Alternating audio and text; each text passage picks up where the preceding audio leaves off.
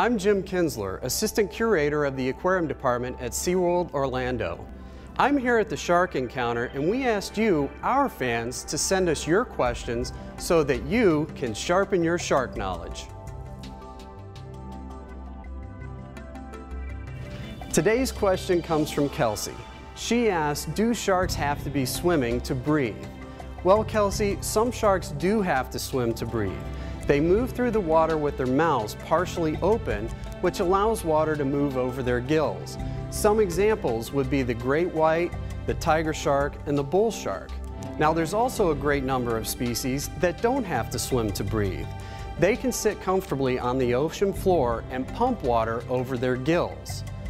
The nurse shark, for example, spends most of its day resting on the ocean floor under a coral head or a rocky structure.